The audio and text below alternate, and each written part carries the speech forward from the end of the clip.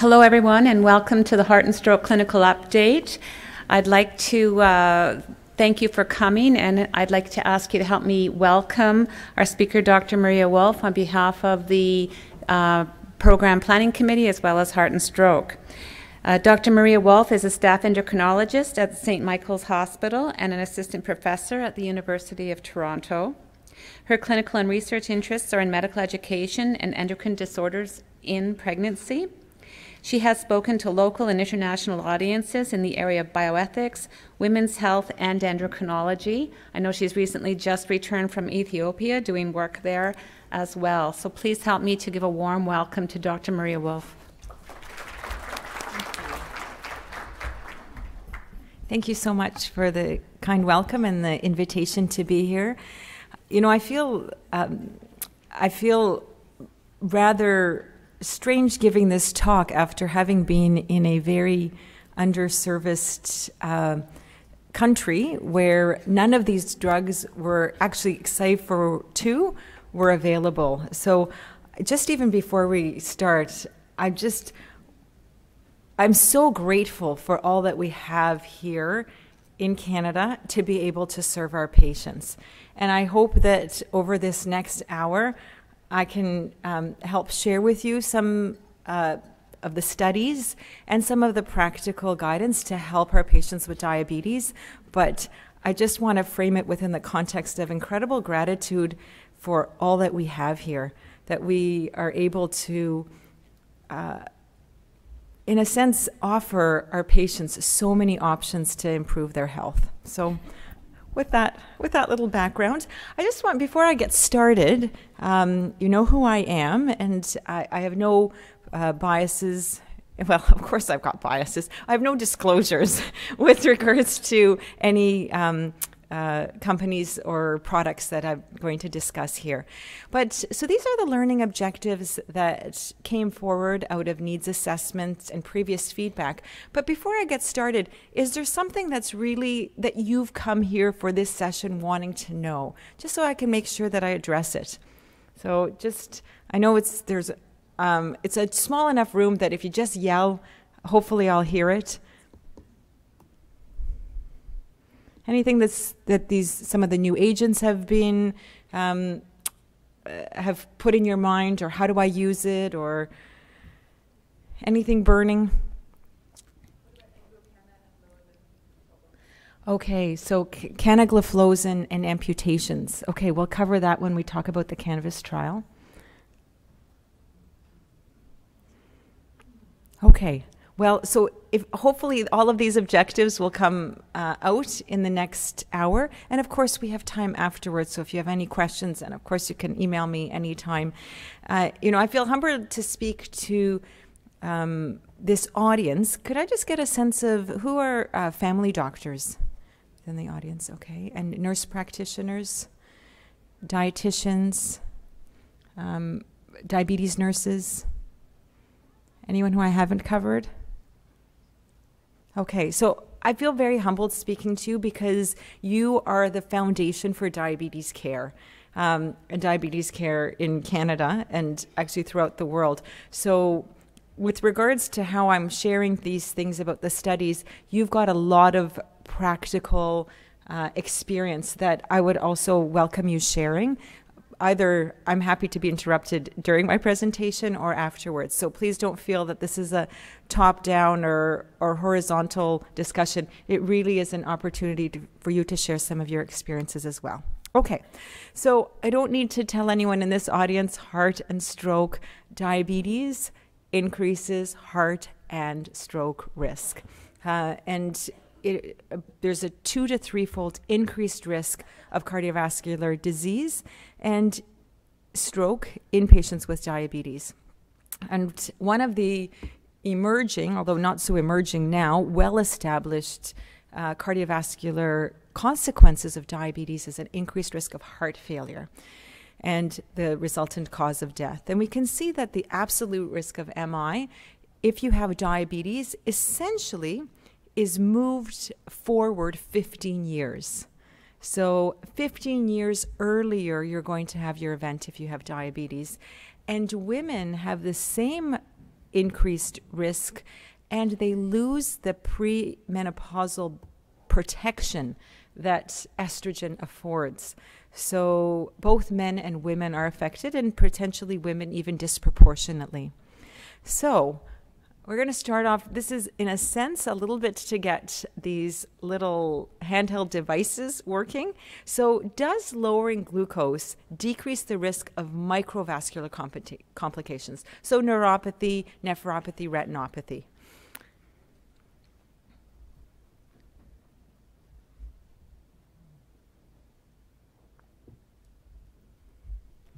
All right.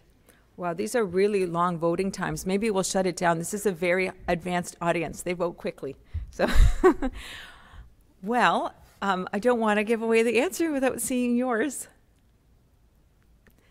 Yes.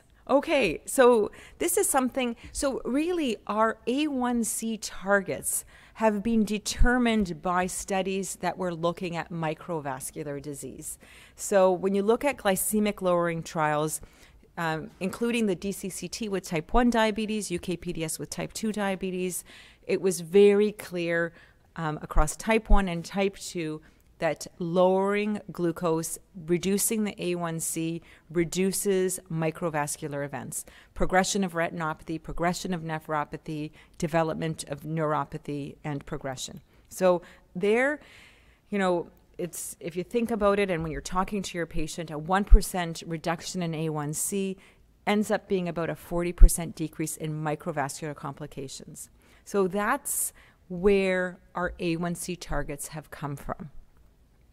But I've just finished telling you that the majority of patients die, majority of patients with diabetes die due to cardiovascular disease. So does lowering glucose decrease the risk of macrovascular disease?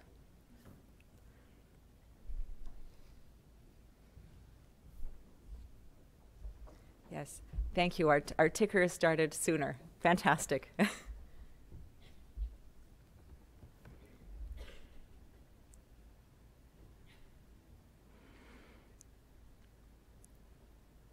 Okay, so we've got, there we go. So we've got some yes, some no, and some maybe. So this isn't as overwhelming a response like for microvascular disease.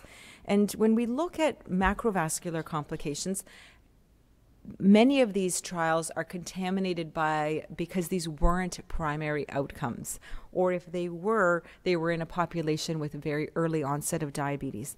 But if you scroll along the bottom row there, you'll see that generally, initially the trials did not show an improvement in macrovascular outcomes, but the 10-year follow-ups often did. So both the DCCT and the UKPDS, type 1 and type 2 diabetes, had 10-year follow-up studies, and in those studies, better glycemic control did impact macrovascular disease.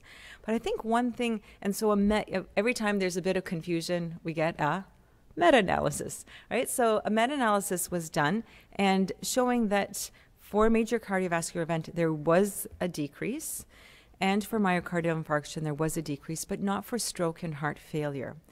And then pulling the population out a little bit more, it was clear that if the glucose lowering intervention was initiated before the development of macrovascular disease and microvascular disease, then the impact was significant. So I think the take-home message is here. Often we think, well, you know, you've just got a touch of sugar, touch of diabetes. We'll just sort of watch things. But then, you know, 15 years later, now we got to start thinking of cardiovascular disease. No, the very opposite is true. It's getting the glucose down early has an impact. Once somebody already has macrovascular disease, probably doesn't have as much of an impact. And that has to do with the effects of glucose and end products on the vasculature. Okay, so I think the bottom line is intervening early. So what happens when the medication that we give to lower glucose actually causes cardiovascular events? So this was the situation with rosiglitazone, where in 2007, Nissen showed that post-marketing surveillance data had an increased risk of myocardial infarction. Okay? You don't want to lower the glucose and then kill the patient. So, as a result, the FDA has required in 2008 that every new glucose-lowering agent, including insulin, so all of the new insulins that are coming out are subject to the same requirement for approval in the US and therefore around the world to have a cardiovascular endpoint study. So much of what I'm going to be discussing in the next 48 minutes is those outcome studies. So these outcome studies were a direct result of FDA requirements. They're not sort of let's see what, maybe there was some, let's see what happens, but these are absolutely mandated for marketing. So that's why we're seeing all this, and that's why now we have some opportunities to get more data on cardiovascular endpoints in these agents. Okay, so what we're going to do is we're going to follow a patient over the next 40 minutes. So he's 59, and he's self-employed, i.e. no drug plan. And his A1C is 6.3%. You do an oral glucose tolerance test, and it's consistent with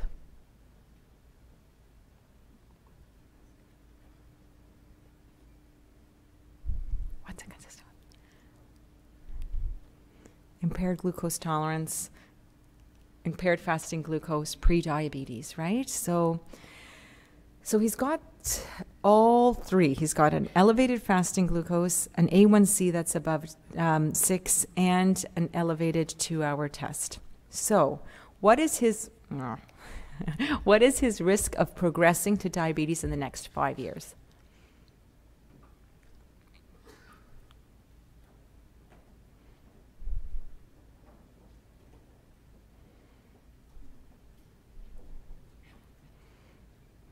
Okay.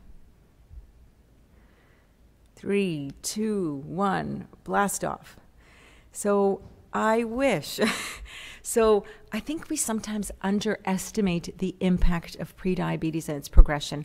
So when looking at studies that looked at impaired glucose tolerance, the DPP study, it was about 4 to 5% per year. But if you have multiple factors, then the risk of progression increases significantly. And in the context of impaired fasting glucose and increased A1C, the risk is 100%, albeit this was in a small follow-up group in Japan. But what I'm trying to impart here is that prediabetes progresses and it's important to intervene. So what would you do next?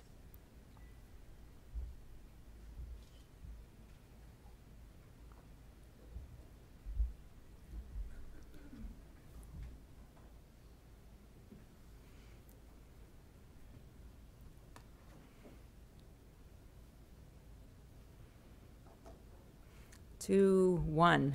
Okay, so reassess with labs. Yay! Refer to the local DEC. No, refer to endocrinologist. Okay, so let's talk about referring to local diabetes education. So one of the challenges is the government has mandated diabetes education centers and they are not being used. And they are at risk for losing their funding because they're not getting referrals. So I'm really heartened to see that 60% of you would refer. I'd love to see 100% of you to refer, because what is the main intervention in this setting is prevention, and so much of it is lifestyle. And so the opportunity for your patient, I doubt that any of you have the time to do a proper assessment of somebody's diet, to look at some of the behavioral change factors that are impacting their inability to make those changes, and help encourage them and see them regularly for follow-up. And these DECs, actually, the new nomenclature is Diabetes Education Program, not DEC, it's DEP, so forgive my old nomenclature. But this, 100% of patients with prediabetes and diabetes have coverage for this. They have an opportunity to meet one-on-one with nurses and dietitians, to go for classes, to have the support. They can even go there every week if they need to. This is a tremendous resource. So please refer, or we're going to lose the funding for them if they're not utilized. And most of them are sitting absolutely idle. Like, they're seeing people within a day or two. So with regards to whether or not any medication would be appropriate. So the two medications that we have that have been shown to reduce progression from prediabetes to diabetes are metformin and any other agents that's been studied or shown? Pardon? Oh, yeah, absolutely. Oh, okay. That lifestyle is 100%. So this lifestyle, you can see here that lifestyle changes decrease the risk of progression by almost 60%. That's fantastic. What does lifestyle mean? What does this lifestyle mean in the DPP trial? Pardon? Exercise and diet. And what kind of exercise and what kind of diet?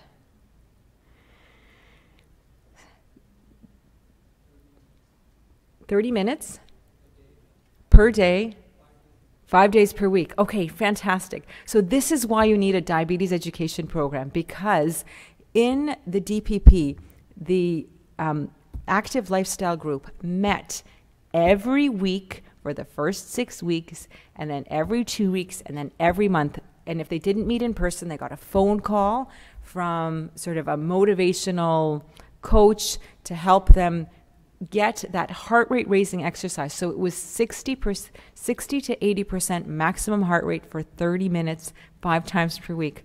How many people here are getting that? I'm putting my arm up as an example of how to put your arm up, not as an example of doing it. Although I've just come back from hiking at 4,200 meters, so I figured that's good. That's good for my heart, at least for a while. My oxygen carrying capacity is higher. But so this is really tough to do. And this is where the evidence is.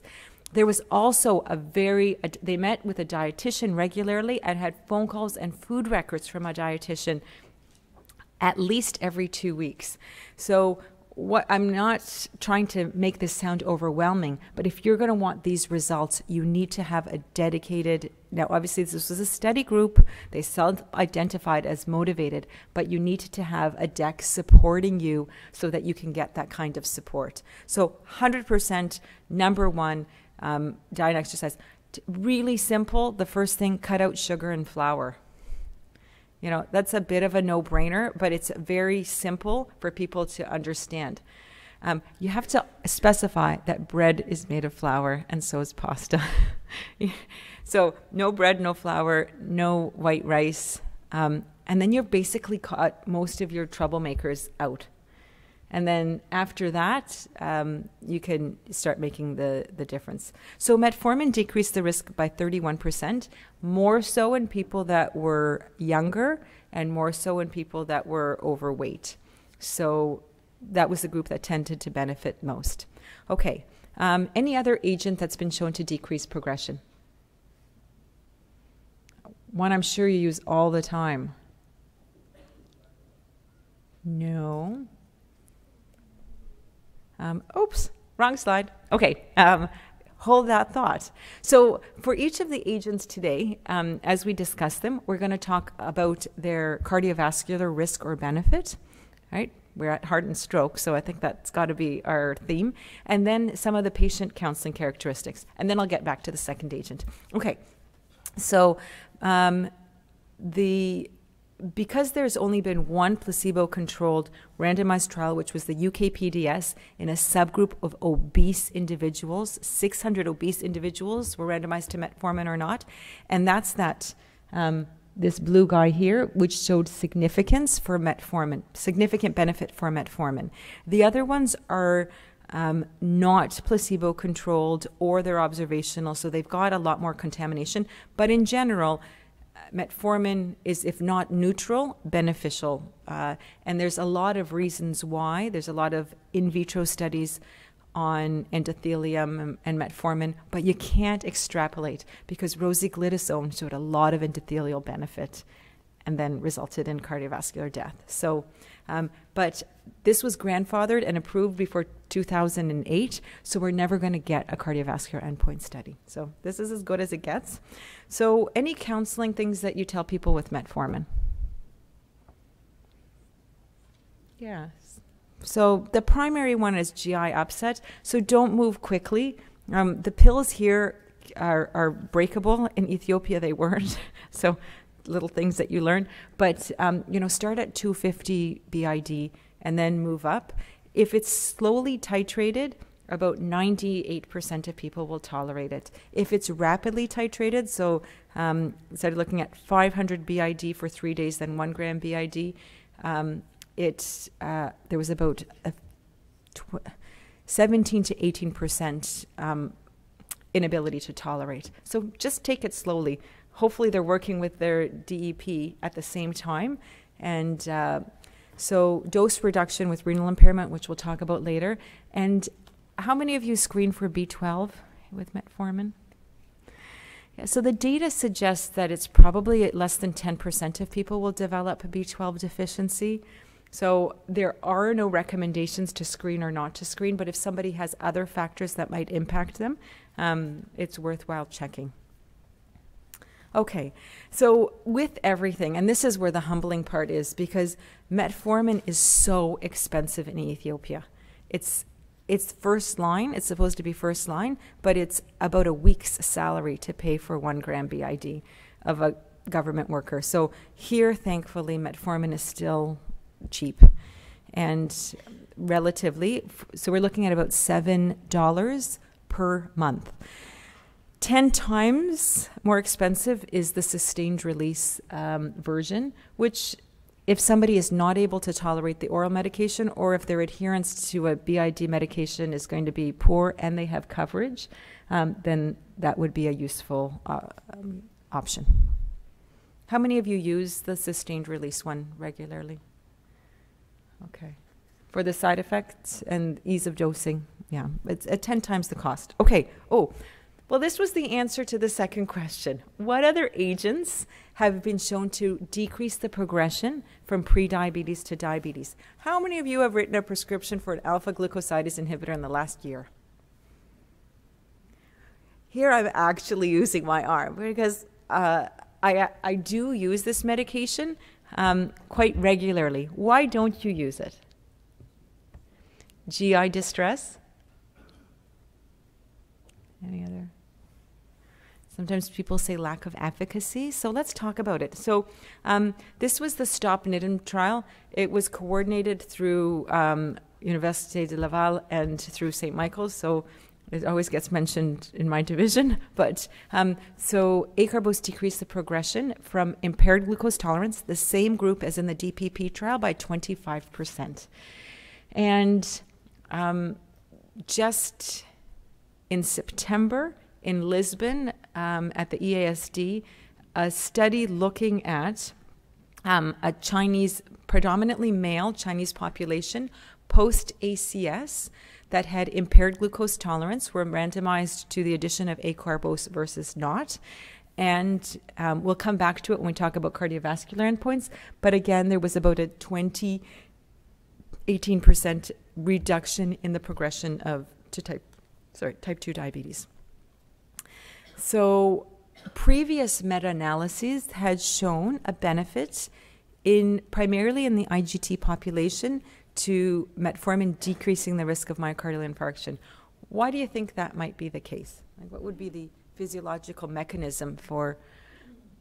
So remember, these medications, they do not prevent, but they delay the absorption of disaccharides. So you absorb the disaccharide, you don't absorb it, so you ingest the disaccharide, you don't absorb it in your duodenum, so therefore it arrives at your ileum. The ileum actually has disaccaridases, but they need to be upregulated. So the moral of this story is you have to titrate slowly to upregulate these, because otherwise the colon gets all the disaccharides, and what happens there? A fermentation feast. So that's often the reason people give for not starting these medications. But if you give the disaccaridases in the ileum an opportunity to upregulate, then it's actually very well tolerated, and it's tolerated with the same efficacy as metformin when it's titrated appropriately. So anyway, bottom line is this looked good. So that same trial that was reported in September of this year at EASD, called the ACE trial, again, it was Chinese, predominantly male Chinese patients with ACS and IGT. You can see that there was no difference in cardiovascular, in MACE outcomes, 5-point MACE outcomes. So we're not going to use these agents primarily for cardiovascular benefits, at least in this population. So as I mentioned, the main barrier tends to be GI upset, but if you titrate very slowly, it's actually well tolerated. And it tends to run about 3 to 4 times more expensive than metformin, and you need a limited use code for its use. So who is it beneficial for? Because it's basically like lowering the glycemic index of what you eat, right? So, you know, you're telling people no sugar nor flour, but, you know, say I tell my Italian patients once a week you can have pasta and it's only half a cup. But so in those individuals, for lowering postprandial sugars, it can be quite effective. But overall, whereas metformin gives you a 1 to 1.5% decrease in A1C, what's the A1C lowering of acarbose, even at full dose? What was it? I think someone said something, but I missed it.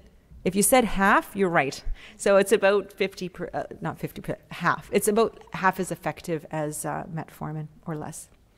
Okay, so he was 63, he had pre-diabetes, we sent him to the deck, we also started metformin. He's gained 5 pounds because he's widowed and now he's eating out more, and now his A1C is 7.6.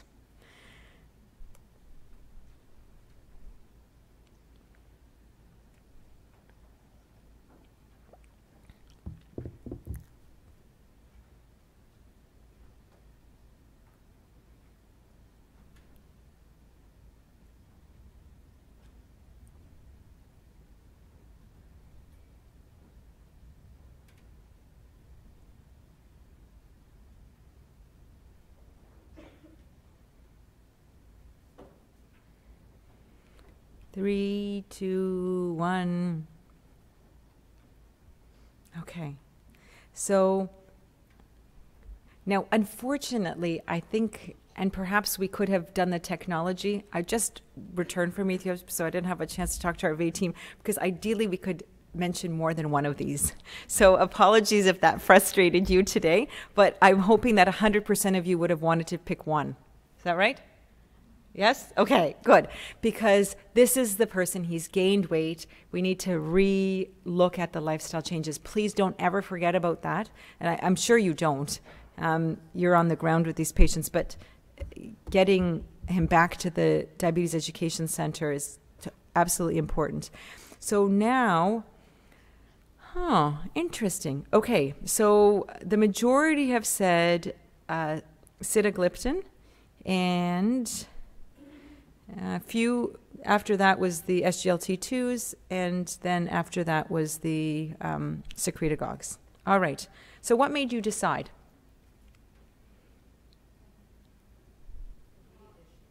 So weight. So you wanted something neutral or weight reducing?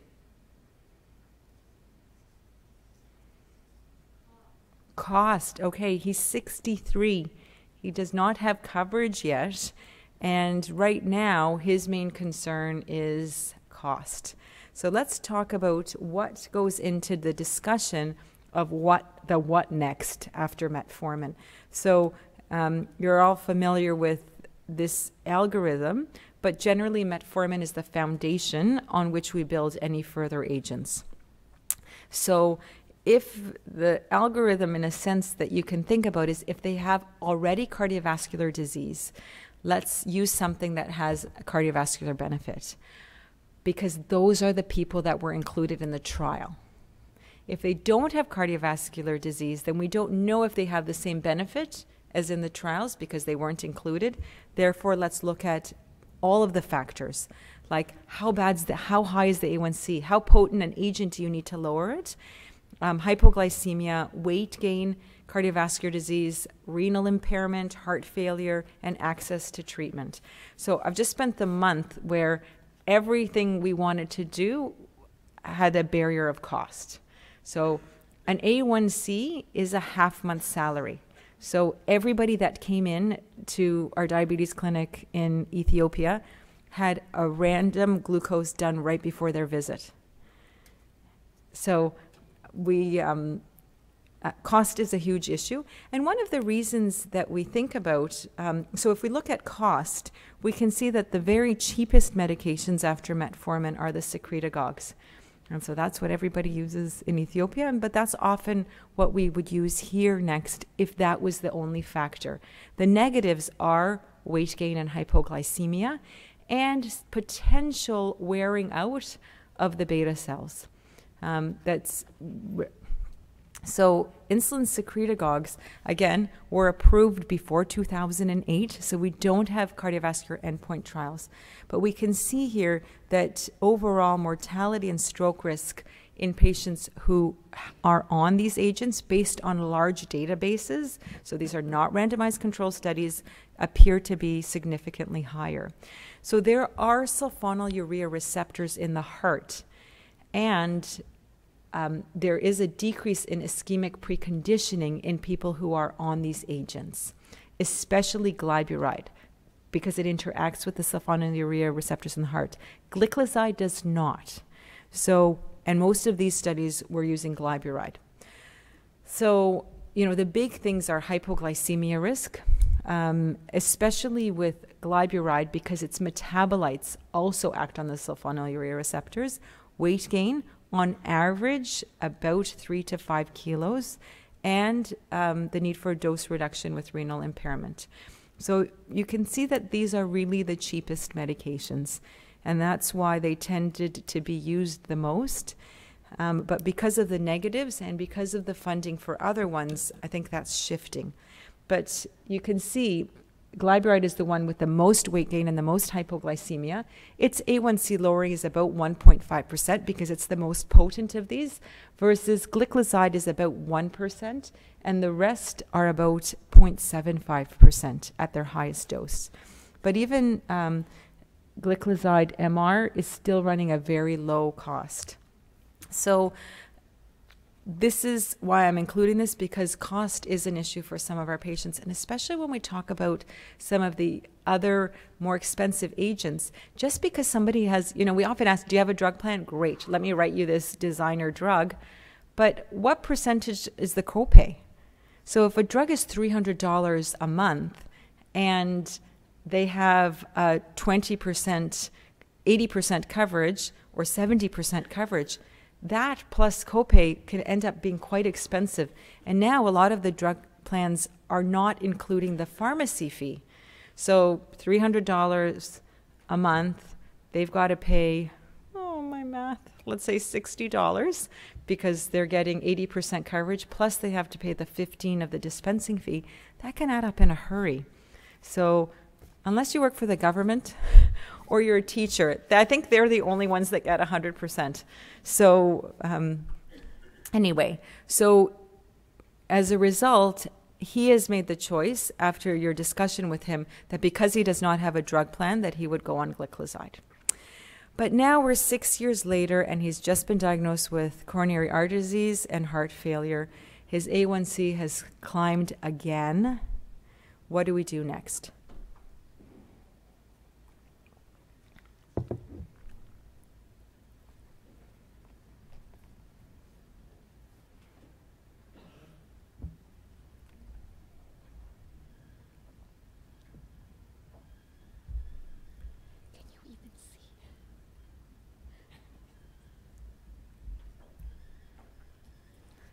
Okay, I'm just realizing if you all can't see, it's okay if you wanted to move. No, you're good? Okay. Or else you can come sit up here because I can see really nicely on this screen, so if that's easier. So when we're looking at, again, I'm sure 100% would have said refer to DEC if you'd had the option for multiple votes, correct? Okay, so then SGLT2 inhibitors have come up on top. with some DPV4 and liraglutide. Okay, good. So let's talk about the SGLT2s because that got the top vote. So I don't need to belabor you. You know how they work. SGLT2 is responsible for 90% of glucose reabsorption in the proximal tubule. So if you block it, again, it's not a full block, but you block about 40 to 50% of the reabsorption in the tubule. Therefore, the glucose is going out into the urine. So, and there are SGLT2 and SGLT1 co-inhibitors, but they've not been marketed in Canada, and they've only been studied in type 1 diabetes. So this is a bit of old news now, 2 years, but presented at the ADA in June 2015. But this was the first time that an agent had not only shown a decrease in MACE, so a decrease in cardiovascular endpoints and death from any cause, but this was the first time that decrease in heart failure hospitalizations. So I'm telling the residents, it's about 15% decrease in MACE and about 35% decrease in CHF hospitalizations. So this was a bit game-changing with regards to 2 years ago, with regards to, again, in EMPA-REG outcomes, all of the people had known cardiovascular disease. So this was a secondary prevention trial. And of course, when you're designing a trial that needs to look at cardiovascular endpoints, you want to get as many events as possible. So you're going to pick the highest risk population. So I think was already mentioned, the second agent that's often used is canagliflozin, and this was the first one to go on the ODB formulary. So it was the one that was actually prescribed the most in Ontario the last 2 years because of its formulary availability as first one off the block. So again, you're seeing about a 15% decrease in MACE, cardiovascular events, and you're seeing about a 35% decrease in heart failure, which isn't highlighted. I'm not sure why, but it's right here. And as well, there was well-adjudicated renal outcomes that also showed an improvement. So they did not show death from any cause, which had been shown in EMPA-REG outcomes. So again, you've got great evidence for this. Now, why is it that these agents have an impact on cardiovascular outcomes and heart failure?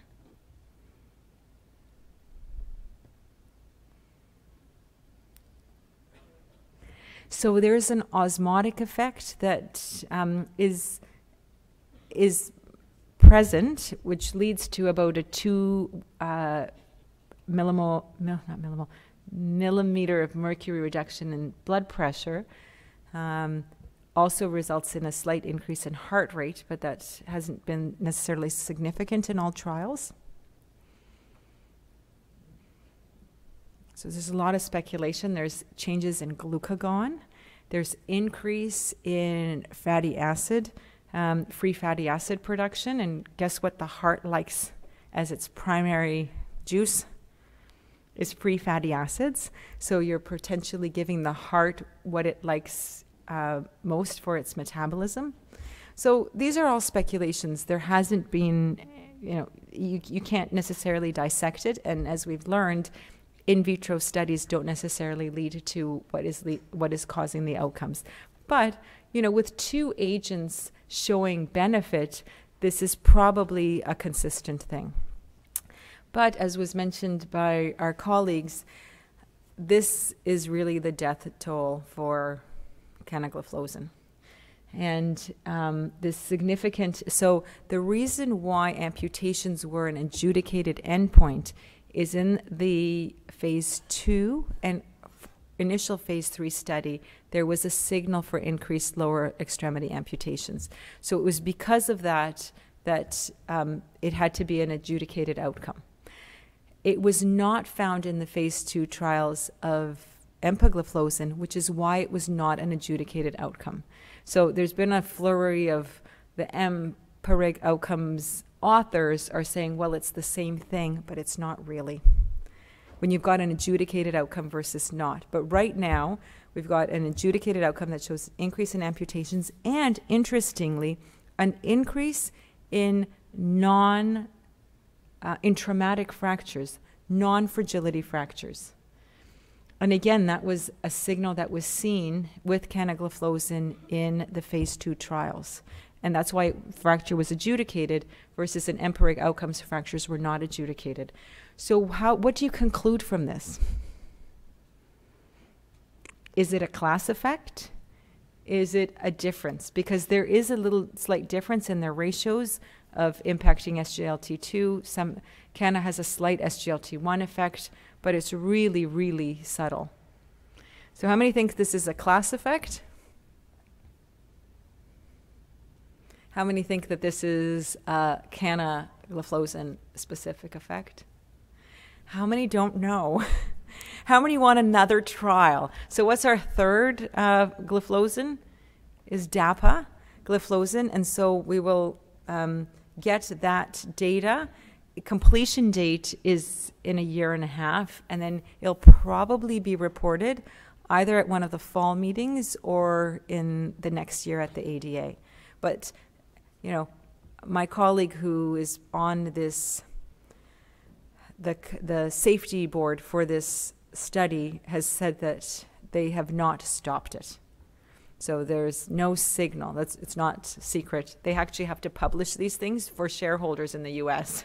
So because shareholders need to know first whether a drug is safe, not patients, but shareholders, because they need to be able to sell low, sell high, buy low, something like that. So this will hopefully provide some additional benefit, so some additional knowledge to see, is this a class effect or not? So right now, the European EPA, European Protection Association, which deals with drugs, has said this is a class effect. So they put a warning on all SGLT2 inhibitors that there can be an increased risk of fracture and amputation. The FDA and Health Canada has said this is a CAN effect, so it's only, the warning is only on canagliflozin. To be honest, given that potential risk, how many of you are continuing cana? Yeah, it's, you know, obviously if somebody's at higher risk, if they've got peripheral vascular disease, if they've got neuropathy, it would be an absolute no, but we don't know. I think from seeing what my colleagues are doing, everyone's just moving to EMPA. And again, I have no disclosures. I'm not promoting one over the other, but I think the evidence, and in fact, it appears that the company that owns Cana is getting out of diabetes. It's probably too high a legal risk. So if you're not changing now, you probably will have to in the next month because it won't be available. So what else do you tell your patients if you're starting on SGLT2?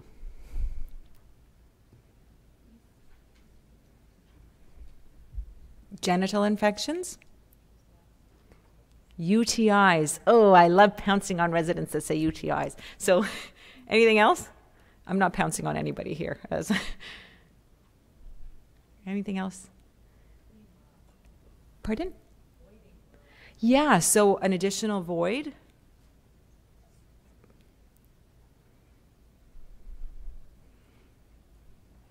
Anything else? Okay, so it's actually, if you look at the urinary tract infections, there's no difference placebo versus SGLT2. So you don't have to, the one last thing to talk about, you don't have to counsel about UTIs because there's no difference, either in Canvas or in EMPA-REG outcomes. But genital infections, generally you want to counsel people 5% for men, less if they're not circumcised, but I think you can just say 5%, 10% for if they're female. So it's important to give that context to patients to know that it's not 100%. But if you've already had an infection, or if you're prone to it, women with diabetes are, especially if they've got poor glycemic control, then maybe try to get the glucose a little bit better before you start it and warn them about, you know, genital hygiene. And generally in the trials, people got treated with over-the-counter therapy and were able to continue. So it's not an indication to stop. Frequent infections probably are, because that's somebody who's more susceptible.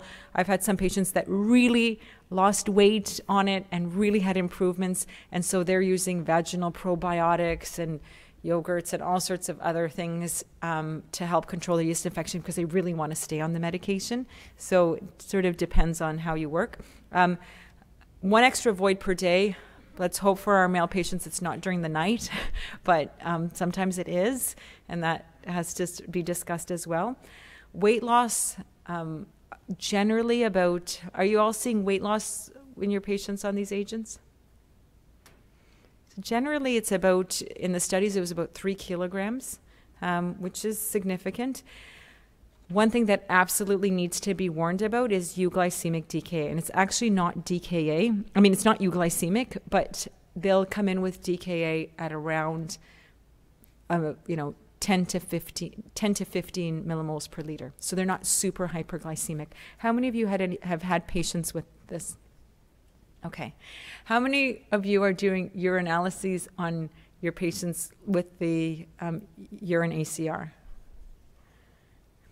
You don't need to. I'm not reporting or promoting it, but I've noticed that a lot of patients, when they get their urinalysis, are also, when they get their urine ACR, are also getting a urinalysis, which may be helpful if you've got a reproductive age woman. You want to make sure you've told her not to do the ACR on her period, but she does, and you'll see blood.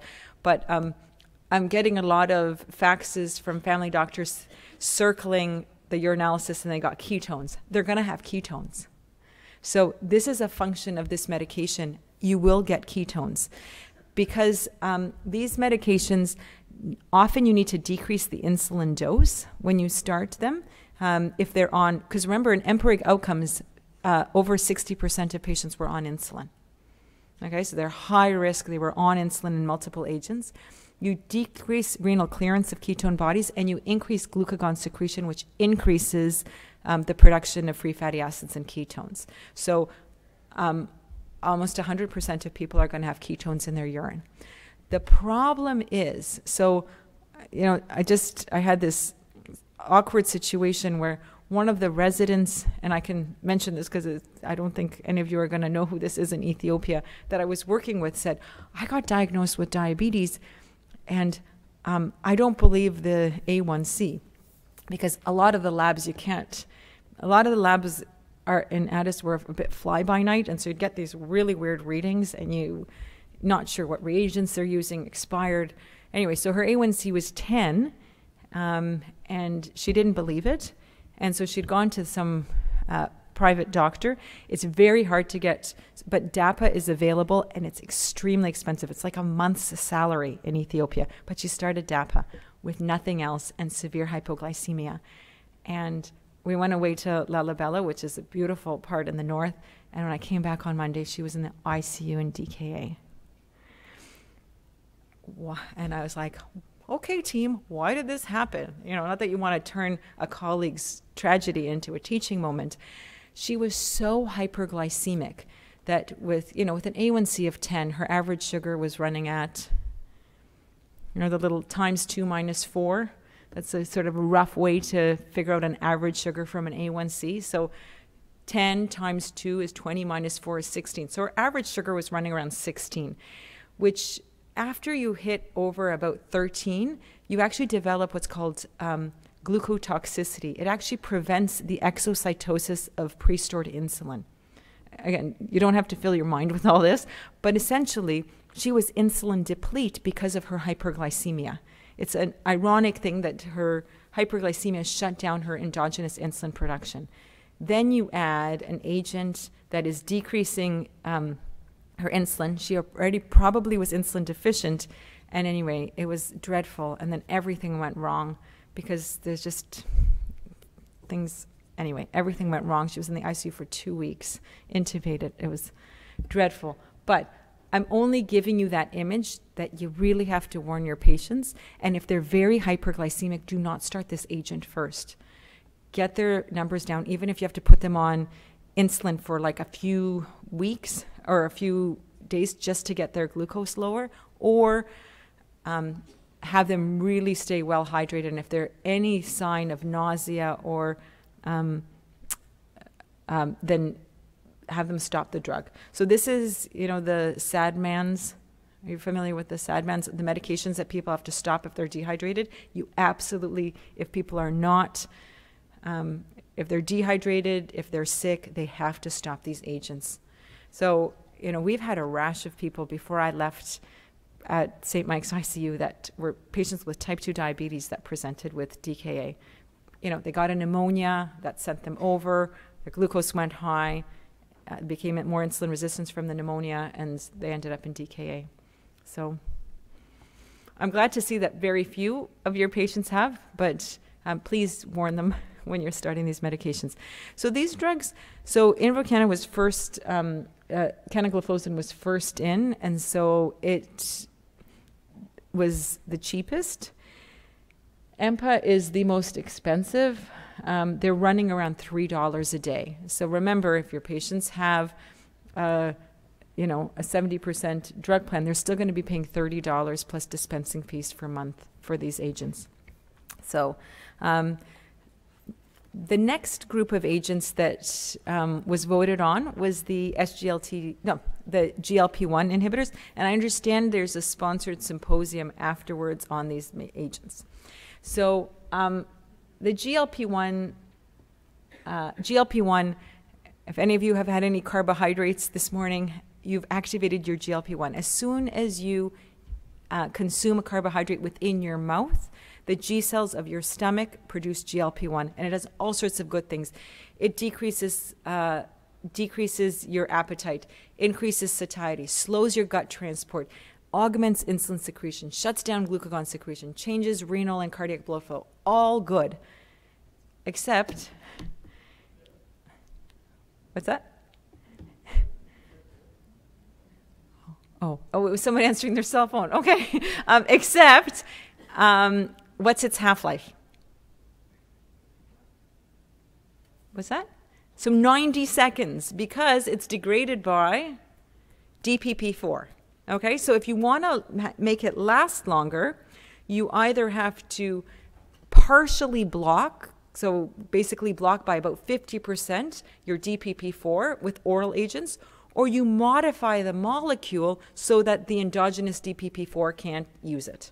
So this is the next group of agents. So the GLP-1 receptor agonists, because they are proteins, have to be injected. They are by injection only. And so liraglutide, which is marketed as Victoza in Canada, showed a decrease in MACE outcomes by about 12 to 13%, which is a number needed to treat of around 50. So decreased MACE outcomes. There was no decrease in heart failure hospitalizations. Okay, so EMPA-REG outcomes, MACE plus heart failure hospitalizations, these medications, so liraglutide, only cardiovascular events. So that was 2 years ago. Then semaglutide, which is not marketed in Canada, but is very similar to liraglutide, again, a modification of endogenous GLP-1 to make it more difficult for DPP-4 to degrade it, showed an even more dramatic decrease in cardiovascular events. It also showed a decrease in A1C. So for all of these trials, there was meant to be glycemic equipoise, meaning these were not designed for glucose lowering, and therefore so that the impact would be the drug, not the glucose lowering. But were there any concerns with the SUSTAIN-6 trial in the semaglutide group? Increased progression of retinopathy. So the FDA has approved semaglutide in the US, saying that that impact was due to improved glycemic control.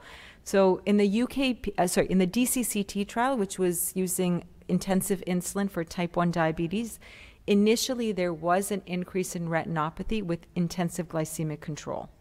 So that's sort of being excused as an effect of the improved glycemic control, even though the goal of the study was to have glycemic equipoise. So this is just something to think about. It's not available in Canada right now, but they have asked for post-marketing surveillance, so we might get more of that information. Exenatide, again, this was presented in Lisbon this September. Exenatide is marketed as Byetta. It is available in Canada, but it's not marketed in a sense, so you probably haven't heard about it, or have you? Or if you've heard about it, it's not something, I've never seen anybody come with it, unless they've gotten it from the States. And so disappointingly for them, exenatide was cardiovascularly neutral.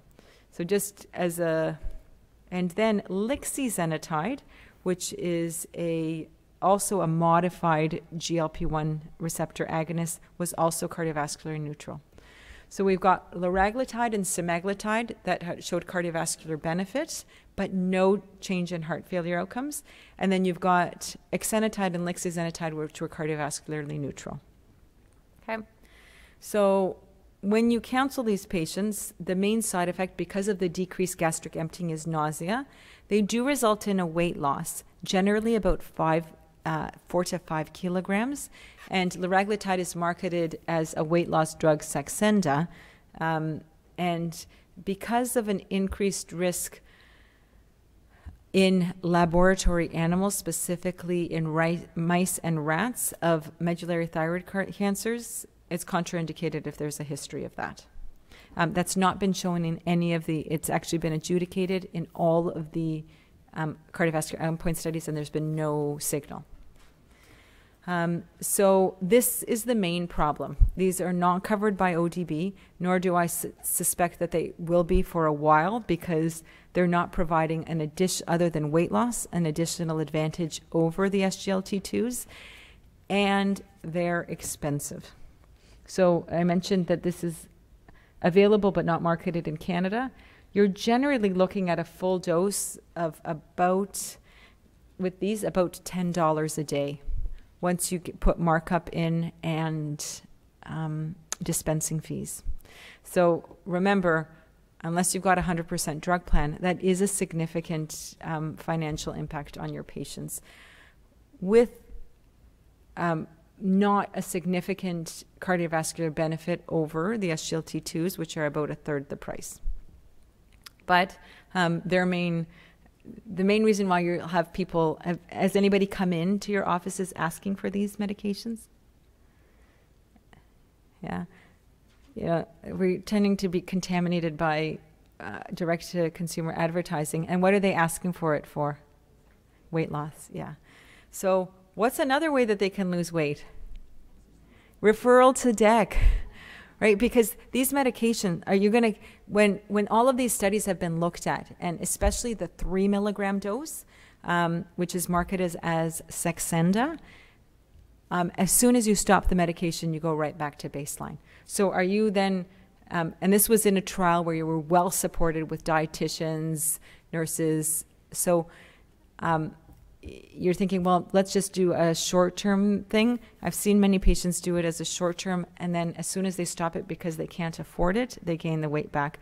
Is that your experience as well, if any of you have been using it?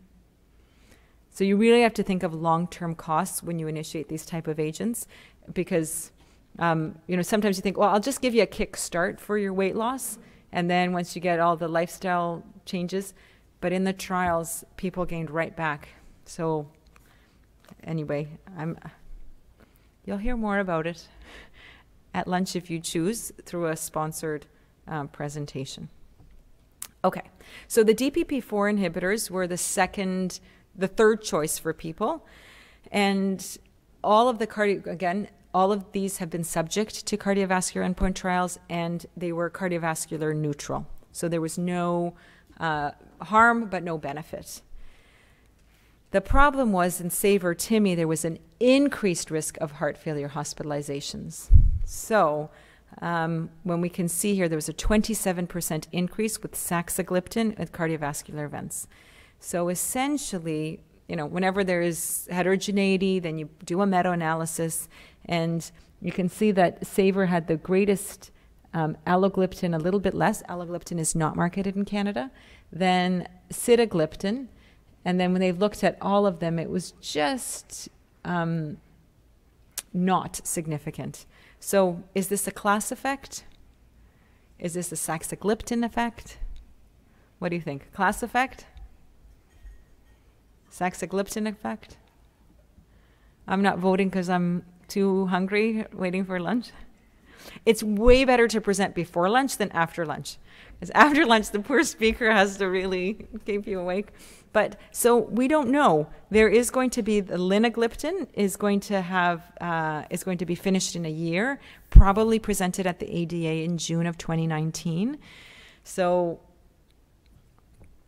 when we're looking at patient counseling, these are weight neutral.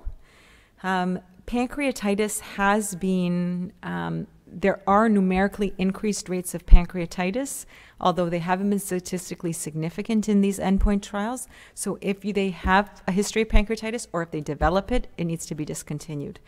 Pancreatic cancer is also something that's been monitoring. There is no increased numbers, but patients with diabetes in general are at increased risk for pancreatitis and pancreatic cancer. So because there's been pancreatic signals, these need to be reported.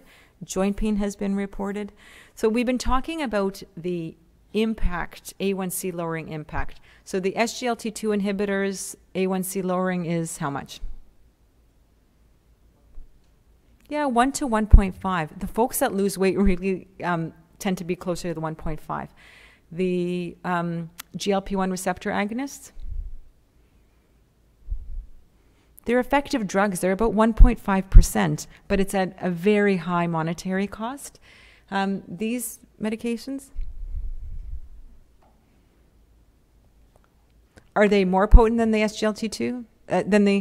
Yes, SGLT2 inhibitors? Or less? Who says more? Who says less? You have to vote or else I won't let you go for lunch. No? Okay. Yeah, so these are pretty weak agents. They really tend to be the second line now, but they're really weak. Like you're probably getting a 0.5% bang for your buck. I mean, 0.5% A1C lowering. So, and they're not providing any weight benefit. So probably, anyway, you've got to put that into context. And they cost about the same as the SGLT2 inhibitors. So they're running about $2 to $3 a day. And they are all covered by ODB. So, and they come in combination tablets as well that can be helpful for some patients. Okay, so because he has a history of coronary artery disease and heart failure, the majority of you wanted to start an SGLT2 inhibitor. So that's what we did. But now his GFR has dropped.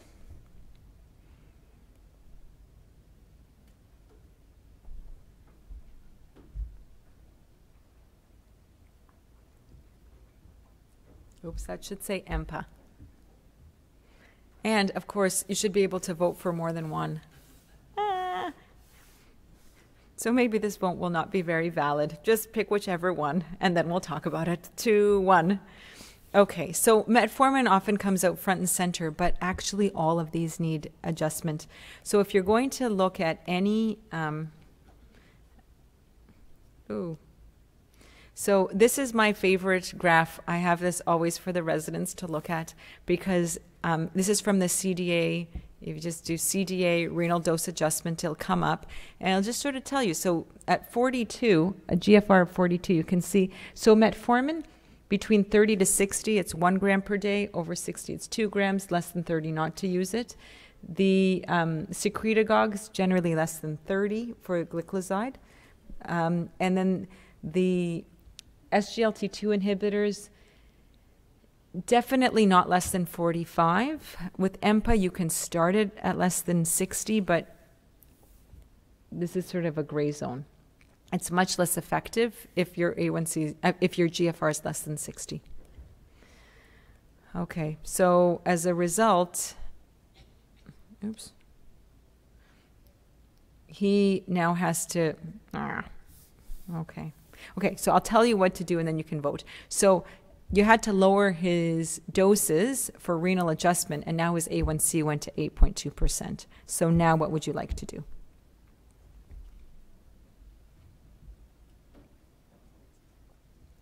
You had to stop the empagliflozin, you reduce the metformin to only 500 BID, you stop the, you reduce the glycoside MR.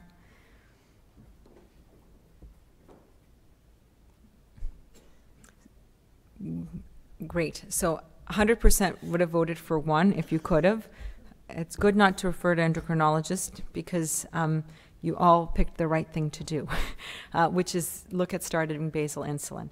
So, which oral agents should be discontinued with basal insulin?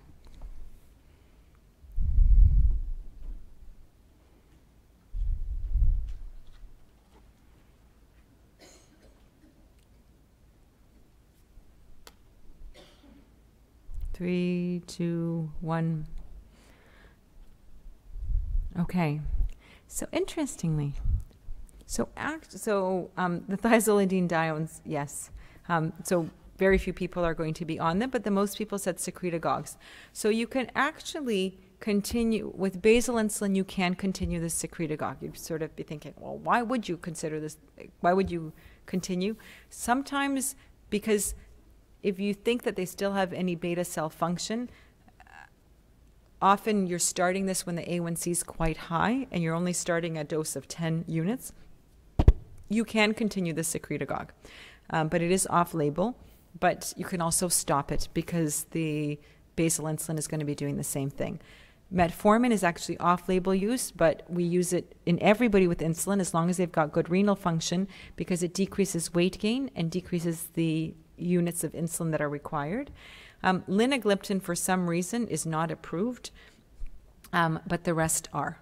Thiazolidinediones are actually approved with basal insulin, but they should never be used with insulin because it increases the risk of heart failure. In fact, these agents should not be used, period. So if oral agents, what oral medication should be discontinued with mixed insulin? You don't have to vote for thiazolidinediones because we already have said that they're not approved.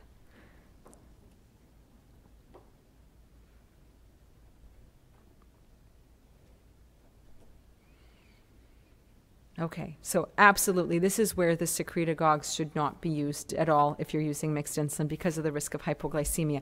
But actually, with a basal insulin, they don't seem to have as much of a risk of hypoglycemia. So again, metformin is off-label. Secretagogues should be discontinued. Acarbose can be continued. Linagliptin is not approved, and liraglutide is not approved with mixed insulin either. So, okay. So I've gone a little bit over because we've had a little bit of interactivity, but I think what we've talked about today is, number one, identifying the patient factors that lead to the choice of agents. So if they've got cardiovascular disease, you want to pick something that has got proven cardiovascular endpoint. And again, if you're going to have the choice, you'd probably pick one that showed benefit for not just MACE, but also heart failure hospitalizations. Okay, and that is covered by OTB or at least cheaper. Otherwise, don't forget about cost because that tends to, obviously, it's forefront in my mind after being in Ethiopia, but our patients also have to bear the cost, and the majority of them bear it through private coverage. Think about all of these factors: the cost, the weight neutrality, the risk of hypoglycemia, and cardiovascular endpoint trials. And then lastly, always think about renal impairment because many medications have to be reduced or discontinued in the context of renal impairment. Okay, so please let me know if you have, I know we've have about 15 minutes for any questions. And as I said, I'm happy to hear also your experiences because you've also had experience with these medications and things that have worked and things that have not. If you can share them with us, that would be great.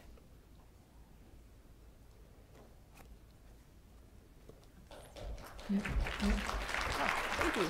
Yep. Thanks very much. I know we have several questions from people who are participating in the webinar, and I invite you to come up to the microphone and ask your questions as well. So why don't we start? I know Lisa's got some questions to share with us from those on webinar. Thank you. Hello to everybody in webinar. I didn't know there was a satellite campus. Pardon me. I do have two questions from the webinar. The first being, do SGLT2 inhibitors cause the DKA or just mask the usual signs? i.e. elevated glucose, in patients that would have got DKA anyways? So that's a great question. I think I'm not going to repeat it because I think everyone heard it thanks to microphones, but no, they actually physiologically promote the production of free fatty acid and ketones. So in patients with type 1 diabetes, the concern has been that, and which is why they're not marketed or approved for patients with type 1 diabetes, is obviously with insulin deficiency, there is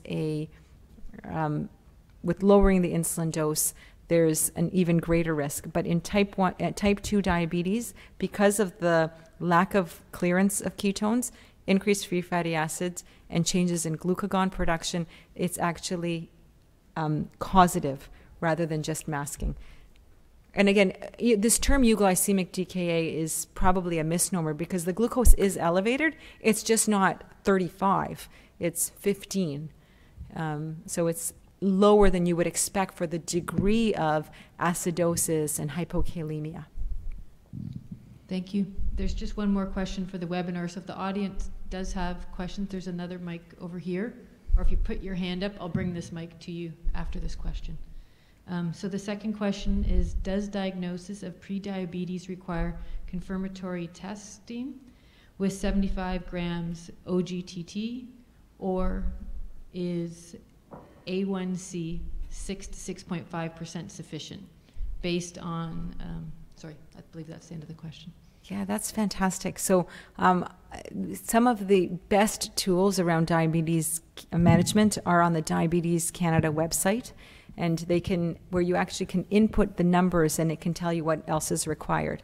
So for the diagnosis of diabetes, you need to have two different modalities. So an A1C plus elevated fasting, or plus a 2-hour post 75-gram OGTT, and it has to be a different modality. For pre-diabetes, the diagnosis, again, ideally is with two modalities, but the criteria are less strict, so you don't need to have the two separate modalities. I think the pre-diabetes flag is the warning sign, get you to diabetes. It's not so much about confirming, because it's the warning sign to try to get them into the normal range. Warning sign to get them to the diabetes education program, more aggressive lifestyle changes, and then consideration of metformin.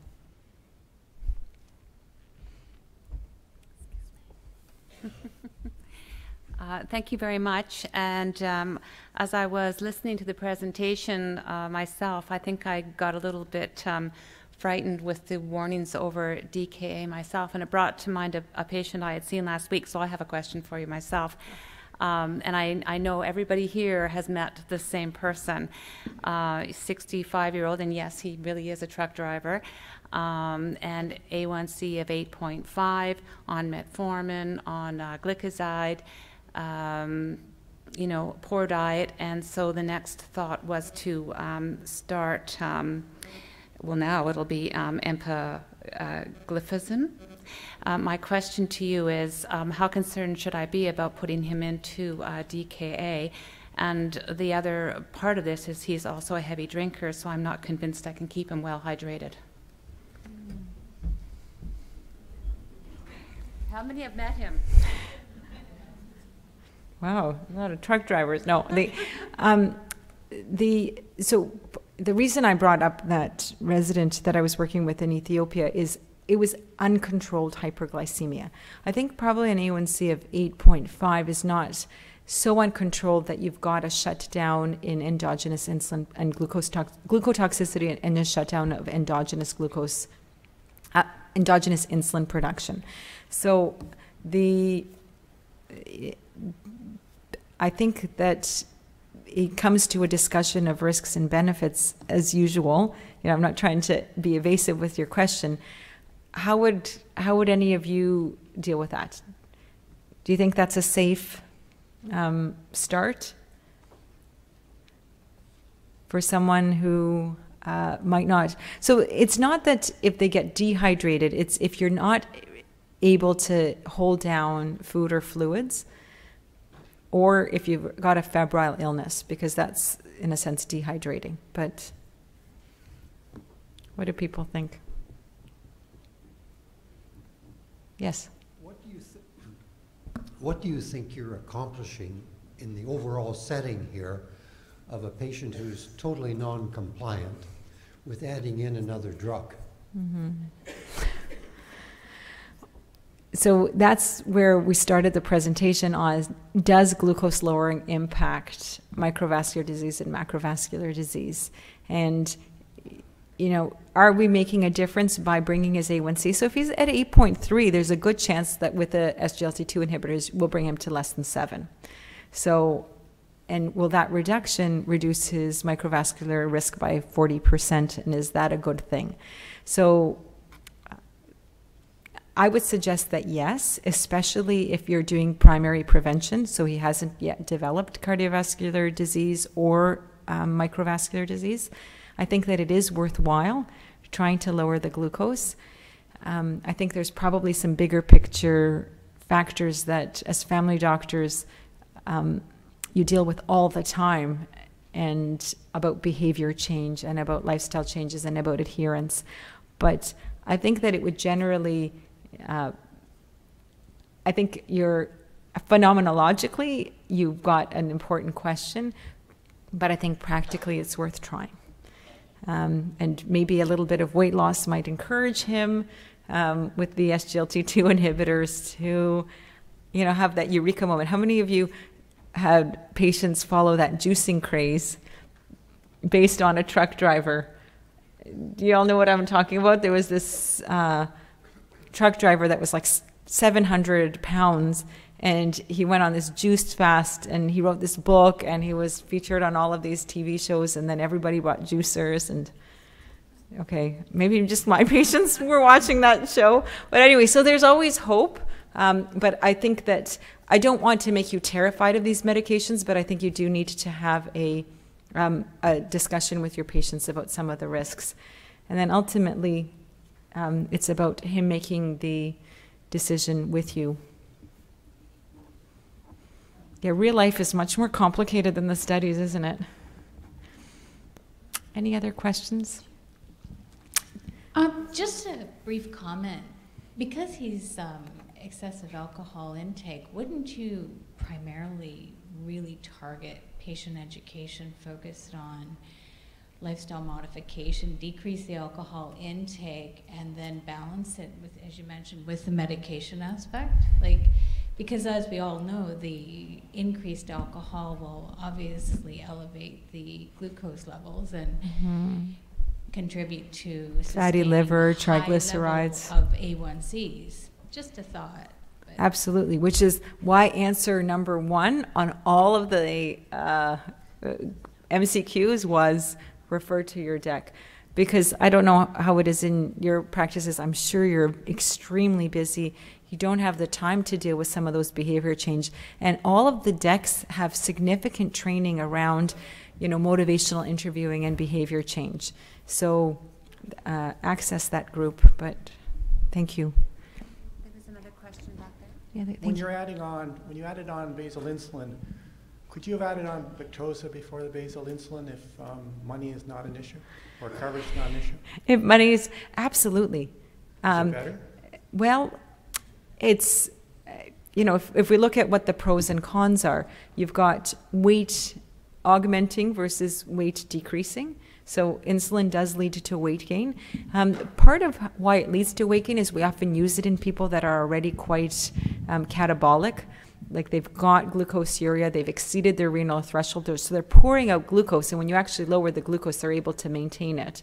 But it is an anabolic steroid, so it does cause weight gain. So that's typically one of the main concerns that people have about starting insulin. And obviously a weight-reducing medication can be helpful. I don't have that many patients where cost is not an issue, but sometimes people are willing to make that sacrifice. Hopefully if they're willing to make that sacrifice, they're willing to make other lifestyle sacrifices. But And what about the difference between starting somebody on Victoza versus Trulicity? Just at least once a week as opposed to once a day?